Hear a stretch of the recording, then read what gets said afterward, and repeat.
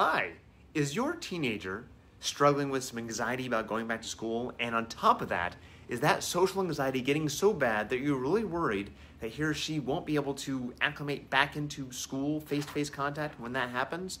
Well, that's today's question on Tips on Teens. My name is Kent Toussaint. I'm a licensed marriage and family therapist, and I specialize in helping kids, teens, and families live happier lives. I lead two organizations, Teen Therapy Center, which is a group private practice, and the nonprofit organization Child and Teen Counseling, both here in Woodland Hills, California.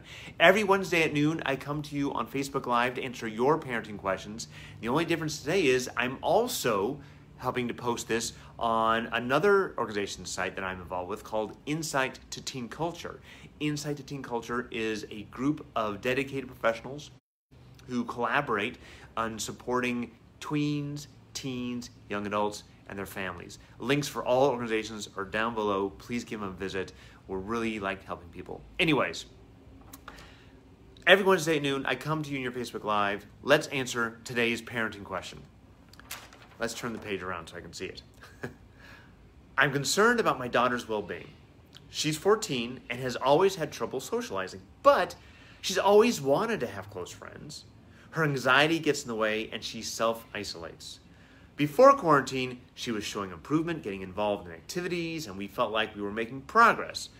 Since quarantine, she's reverted back to being very isolated to the point she won't FaceTime with her friends, but she's very outgoing with texting and typing as long as her face isn't on video. She's going back to online learning, which has a lot of anxiety about because she doesn't want to share her face on video. My big concern is once we get back to going into the classroom in person, how do we help her interact face-to-face without having a panic attack? So it's funny because, well, not it's funny, it's just interesting. I'm seeing a lot of this in my practice right now.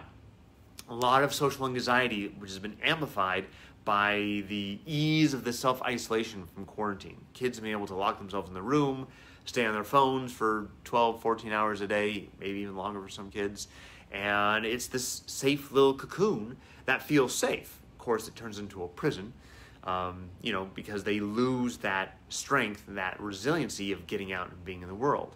It could be that kids have a hard time even going to the grocery store. And, if you say, hey, go pick out oranges, they're terrified of picking out the wrong orange. Or if you go to, pick up an order at a restaurant, they're terrified to give that order. So it's important to have your kids get your kids out. Now, you don't want to force it. Anxiety is a real thing. Fear is a real thing. Just telling them to get over it and say, it's nothing, no big deal. Just do it. Just push through it. That's not really going to work. In fact, it's probably going to do the opposite and push your kid back farther into the corner. So there's a lot of things to do about this. Number one, talk to your kid. Better yet, listen to your kid. Ask some open-ended questions. How are you feeling? What are you concerned about? But don't judge her answers. If she says, I'm scared everyone's going to laugh at me, and everyone's going to joke at me, so everyone's going to think I'm stupid, and you might say, well, they're not going to do that. Of course they're not going to do that. That's not going to help. That all she's going to feel is that you are dismissing her and that you're pushing away her feelings, that what her experience is irrelevant to you and you don't get it, which is going to make her feel more alone. Therefore, she's going to isolate to protect herself from feeling alone, if that makes sense.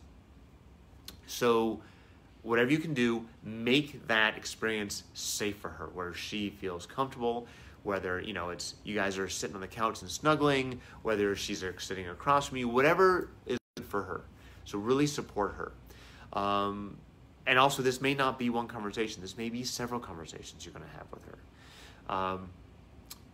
Also, it's important to help her talk through what is her experience. If she's going to be online and she has the camera off, how does she feel as opposed to having the camera on? What is the difference?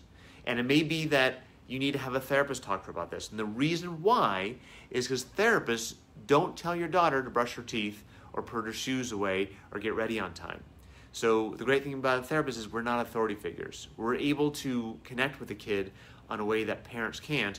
We also can't connect as a parent can either. So we're not replacing a parent. But what we can do is we can help a kid have that safe place where there's feeling of no judgment, where they can talk through and then start challenging some of these negative, intrusive thoughts. Other things you can do. Get her involved. First of all, make sure that her sleep habits are healthy, her eating habits are relatively healthy, her physical activity is relatively healthy, and her creativity is healthy. If you have all of these 4 elements tapped into, she may be more equipped at dealing with some of the social anxiety. Exercise is a great way to deal with this. Breathing, doing yoga is a great way to deal with anxiety. The exercise is clinically proven to help anxiety. It helps. It gets them out of the house. It gets the body moving. Sometimes the anxiety is because there's so much pent-up energy, they don't know what to do with it. But going out for a walk or a bike ride or whatever it is helps get that through it.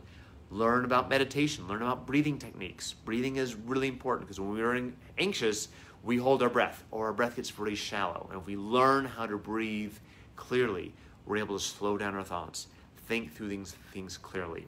If we're not, we get stuck in our head and our thoughts are racing so much we can't think clearly. So, possible therapy, healthy sleeping habits. Sleep is really important. We do it for a third of our life. It's really important. Healthy eating habits, healthy physical activity, whatever that is for you. Everyone's going to have a different idea of what physical activity is, but a healthy physical activity and some creativity where she's not being judged, she's not being criticized. If she does decide to write a poem or draw a picture or sculpt some clay and she shows it to you, don't tell her it's good or bad. Talk to her about her experience. What did she like about doing it? What does she think about it?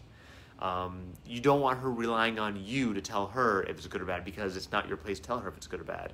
You can thank her, hey, thank you for sharing this with me. I really enjoy it when you share with me your art. I love listening to your poetry. That's different than you did a good job. Because the first way is I'm appreciating you and your efforts. The second is you met the bar. And anxiety is all about never able to meet the bar. And if you say, well, this is good, but you didn't mention the same thing the last time, then maybe you're not liking what she did, or maybe you're just not being honest. So if she says, well, is it good? Is it good? Tell me if it's good. Say, hey, I love when you share with me this stuff. Really, it's important. What do you think? How do you feel? So there's a lot of ways to approach this anxiety. And I think it's better to approach it now while we're still in quarantine. As we wait until when quarantine is over, whenever that is, I don't want it to be like, this culture shock for her. I want her to be able to have that smooth transition back into school when that happens.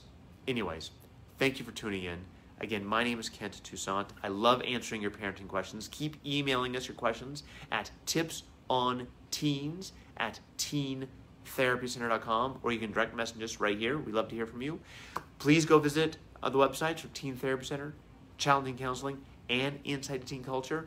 We'd love to support you, and if you have any questions, let us know. Thanks again, guys. Bye-bye.